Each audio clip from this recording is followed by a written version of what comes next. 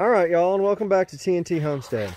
We're out here at the cabin yet again this weekend, and today, last time we were here, we went through a lot of wood. It was quite chilly, and we cut all that pine and oak, and we'd been burning a lot of wood in our wood stove. So today I decided to take out the sledgehammer and the splitting wedge, and I cut some of that up, and underneath here I've got some ready for tonight. I'm pretty happy. It was a lot of work, and I sort of have some sore muscles, and I didn't even do very much, so that's going to be some awesome exercise once I get into it seriously. One thing I did want to show you, if you follow us on Instagram or Facebook, we found these post hole diggers.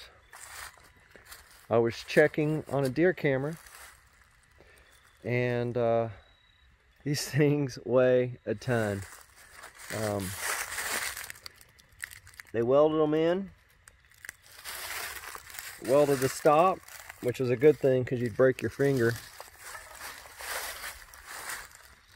These things are heavy. You don't have to do much. Well, come on. You just got to manage to lift them up, and gravity will do the rest. But yeah, I found them out in the woods.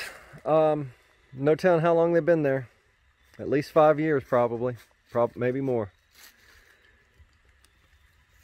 Anyway, that's all I've got for right now. We're heating some dishwasher water. So, y'all take care. I'll talk to you later. Bye.